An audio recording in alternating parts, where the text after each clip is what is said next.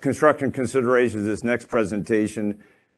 You've heard quite a bit of this in other presentations, so I'm going to kind of step through this pretty quickly and then maybe concentrate on what you hadn't heard before and not try to repeat what we've already heard. So I'm going to go through a little bit about materials used during constructions, processing placement, and touch on, we haven't really talked about quality assurance, quality controls. I'm going to touch on that a little bit.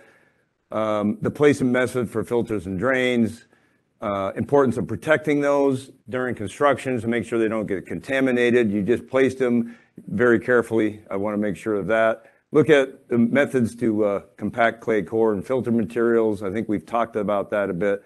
Test fills. David Serafini talked about test fills. I'm just going to touch on that again. Again, QA, QC, and I've embedded a couple of short case histories in here as well. So I wanted to start off with this quote that was from 90 years ago. Applies really to any construction project, but entirely safe and substantial design may be entirely ruined by careless, shoddy execution. The failure of the structure may possibly be the result. So careful attention to the details of construction is therefore fully as important as the investigation and design. So whoever wrote that 90 years ago, I mean, it's still pertinent obviously today. In fact, we in the Corps would require the designer to be involved during the construction process, particularly if there's any changes in the foundation and if there is any design changes that have to be made. So some general considerations for construction. Prepare the designs, construction process. And Ed Friend went over this as far as you're planning kind of for the worst conditions. You have to make sure that you have plans in place. And then your specifications have to include how you deal with failed tests. So you're going to remove and replace and document that. Also including in your specifications unforeseen foundation conditions and how those would be treated. Waters and excavations have to have details about dewatering systems, who is going to design it, and some of the requirements about how far the water surface has to be drawn down to below the bottom of your excavation. Typically that's in the 2 to 3 foot range.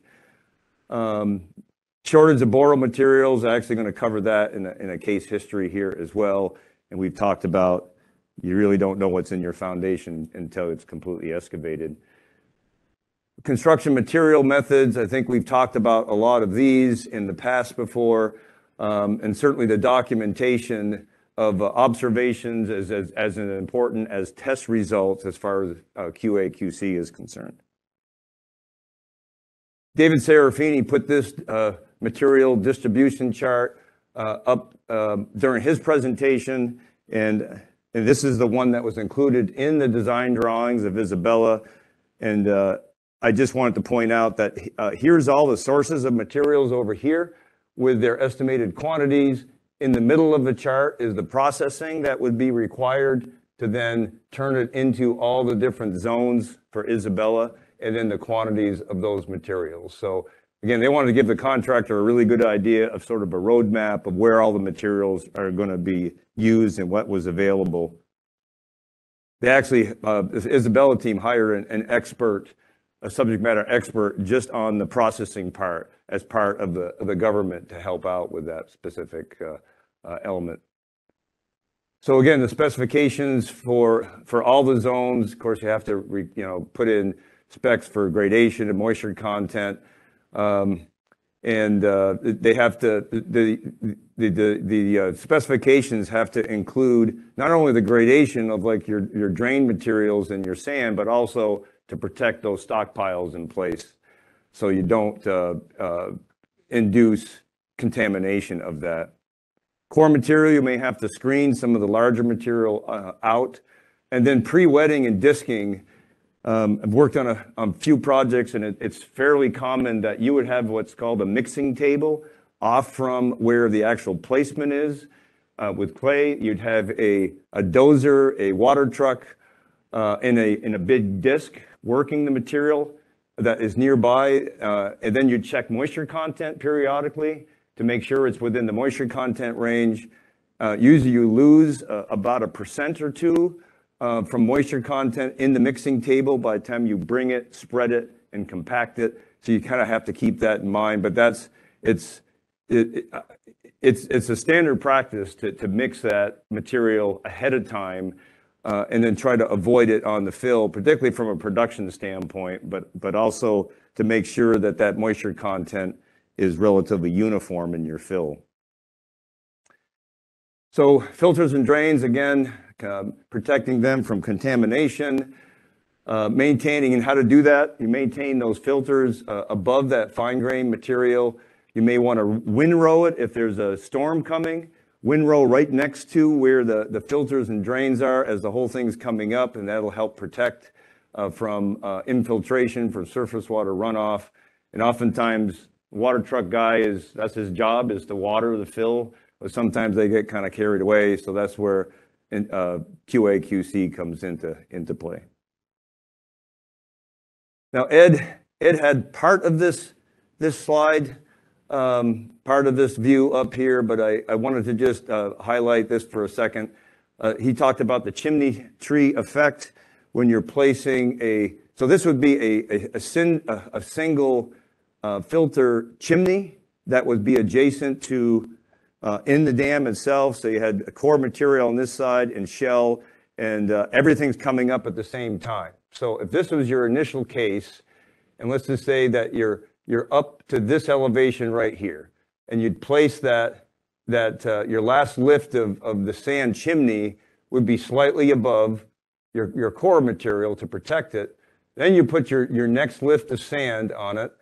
You place your core and your shell material on each side and compact that in place, and then you compact your filter in those steps. And I just wanted to include this photo, which you can kind of see the chimney effect here.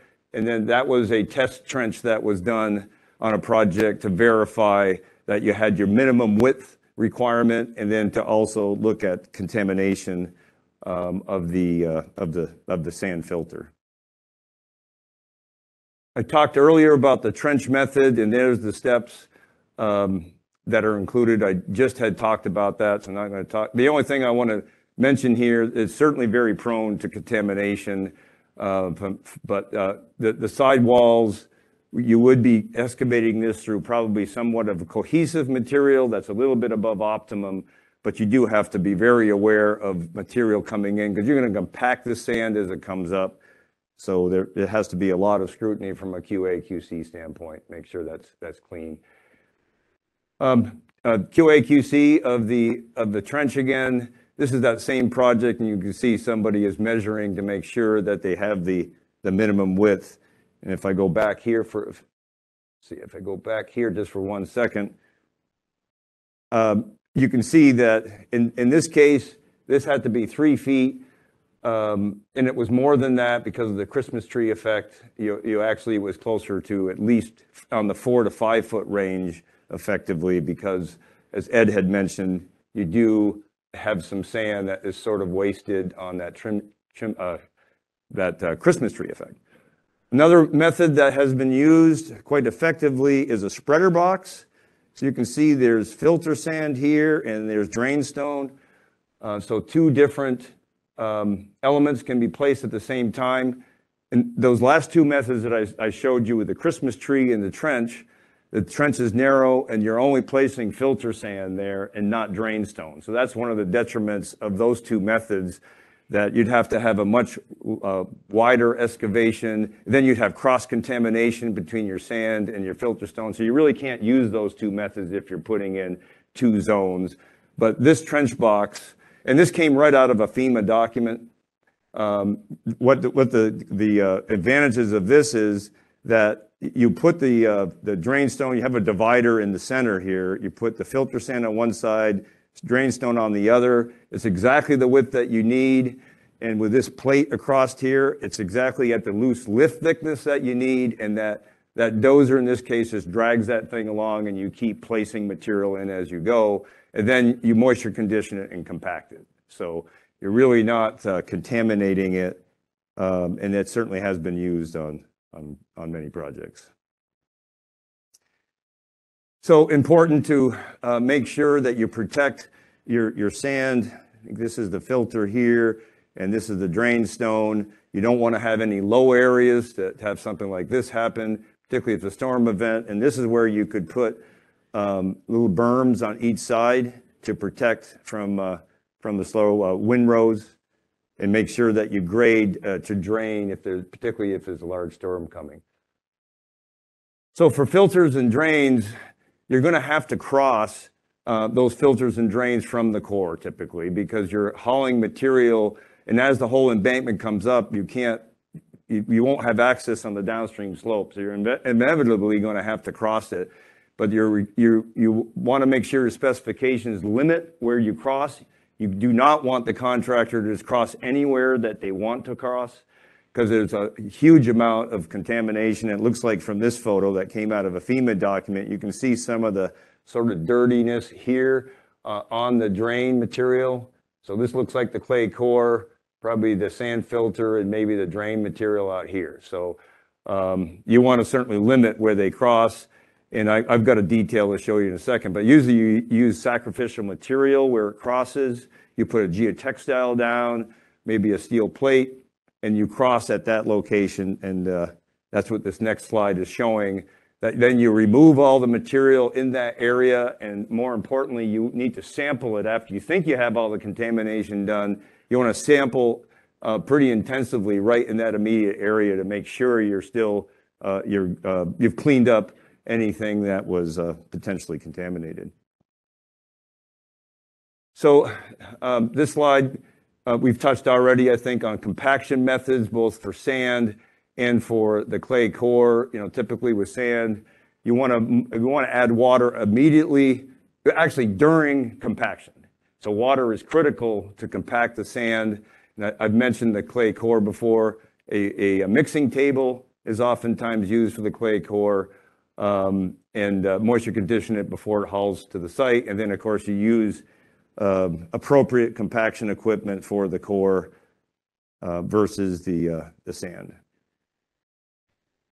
For the core, I mean, typically we look at 8-inch thick loose lifts, and we've talked about being slightly above optimum.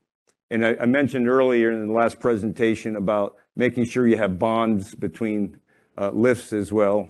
And if you have a storm event that's coming, the typical procedure is to use a smooth drum roller to seal the top of that. And then, of course, you have to disc it. But if you left it like this and a big storm was coming, it'd be quite a quagmire afterwards. So a steel drum roller, then you take your disc to it after that storm event had occurred. So this just shows you operation. This is taken, again, from Isabella, with the chimney filters, chimney drain, the transition, and in this photo, there isn't, this is the blanket, so they haven't placed the rock fill on this at this location yet. So compacting around structures, we've talked about that to make sure that that's a very susceptible place to crack. And then also on fragile foundations, on fragile type rocks, you want to push the material out onto that and not get equipment directly operating on the rock. You want to wet those surfaces as well before you add fill to them, because you would kind of take moisture out of the fill that's already properly conditioned. So you want to make sure that you gently wet that material. When you're placing right against the structure, typically you'd have a like 4-inch lift, and then you would limit your maximum size particle in there because of the lift thickness. More frequent inspection right up next to the structure as well. So test fills, and for Isabella, there was a specification that was included in the earthwork spec that detailed the requirements for the contractor of the test fill, and of course for the government, for the Corps, we had our whole list of observations and testing that we were going to do as well. The contractor really didn't need to know what our testing was, but we gave requirements in there. So we also included drawings on there, so of course they had an idea what was going to be constructed. So the benefits of using a test fill, we could determine the minimum number of passes. For a filter sand, you don't want to over compact the sand. You start breaking particles down, which would reduce, of course, the hydraulic conductivity. And it also, if you over compact it, you have a chance that it's going to be a brittle structure and it could crack. And you don't want that filter to crack. So you can determine the minimum number of passes during construction. And actually at Isabella, what they did was they took gradations in the stockpile before they started, and then they took gradations after 2 passes with a 10-ton roller, after 4 passes, after 6 passes, and compared those gradations and see how much it was breaking down for each roller pass. And that was during the test fill. So evaluation of particle breakdown, like I said, contractor and specifications, it says that they have to use what is proposed for equipment on the test fill. If partway through the construction they decided to change equipment, then they're going to have to do another test fill to verify that they can meet the in-place requirements of the material being placed. And then to ensure that means and methods. So, we were kind of criticized, I remember on Isabella, about why are we paying the contractor to do this? And I think it's the first time that the core people, to get them lined up on the test fill, as well as contractors, personnel coming together. And to me, it was money well spent, because you want to not have a whole bunch of arguments on the production fill. You try to work out all the details as far as how they're going to control lift thicknesses, what type of equipment and the breakdown and whatnot. So if I was to do it again, I'd still use that. So a quick quote, and I'm just going to go through this very briefly here, QA/QC, and Ralph Peck had a good quote here, that there are few things of more importance in ensuring quality of a construction job than to have a set of eyes attached to a calibrated brain observing the construction operations. So in a nutshell, to me, you're calibrating yourself as a QA person out on the site, and after you do that, you should have some idea of just what the material looks like and comparing that with test results, whether it passes or not. You can only test a very, very small fraction of what's going in place. So your sort of calibrated brain is going to be able to tell you, it looks like it's out of spec, either the core or the filter material. We need to do some extra testing here. So I think you'll get a feel for the material. And that's another good thing about the test fill. You'll be able to do that as we go. Dam safety modification projects, a lot of them have been done because of poor foundation preparation. So that's why it's so important to get that correct. And we've talked about cleaning and treating and mapping the foundations. So importance of construction QA. There is, you want to make sure that it's obviously the QA is independent. If you see something, obviously say something and make sure it's corrected on time.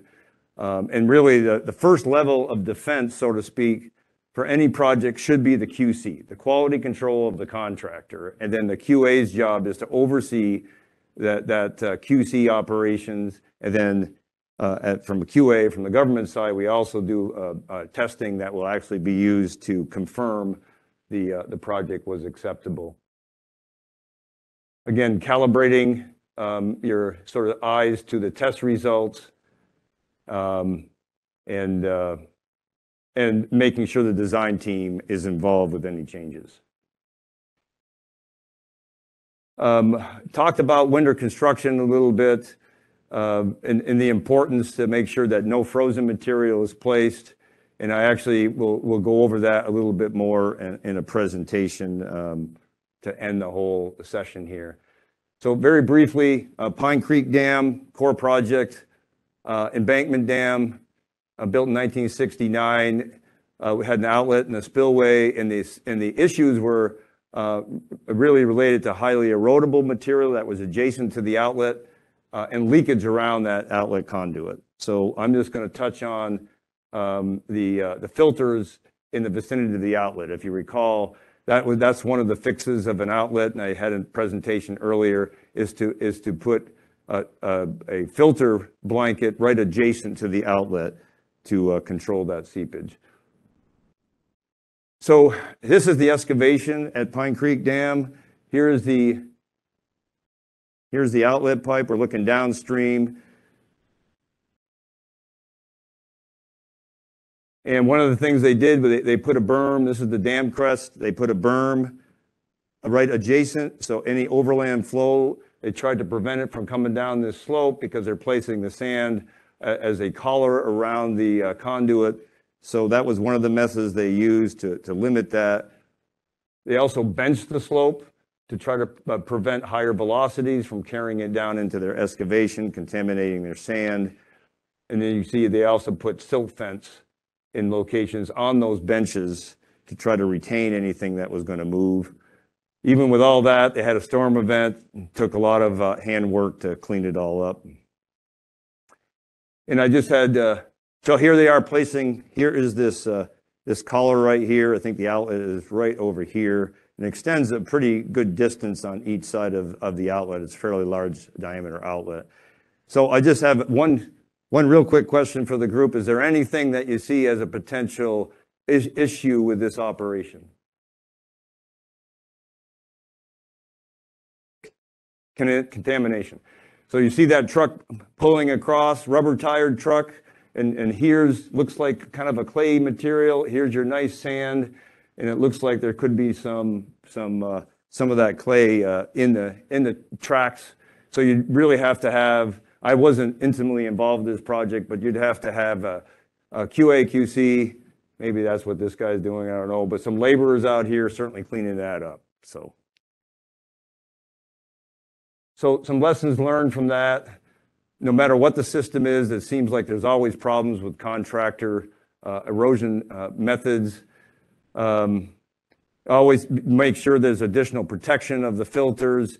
And then the team that put these recommendations just suggested that maybe as the Corps or the owner, you want to design those protection systems into your system, make sure that those sand is clean.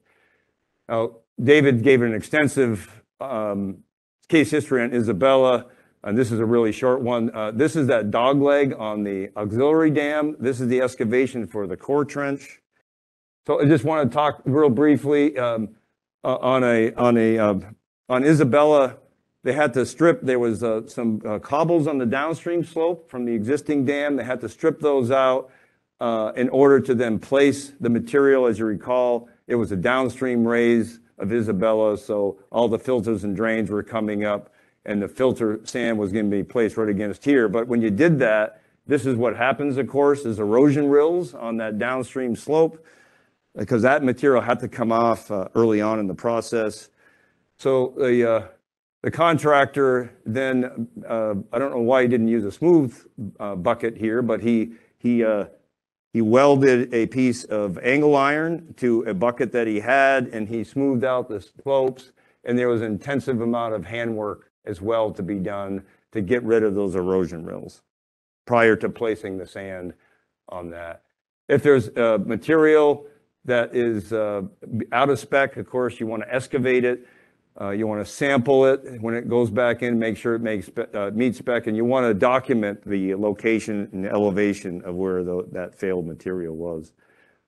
This is just a big processing area, the on-site aggregate plant at Isabella, and as all of us that work for the Corps, there was a lot of effort to get real estate involved, because that was not part of the government land, so that had to be done pretty quickly.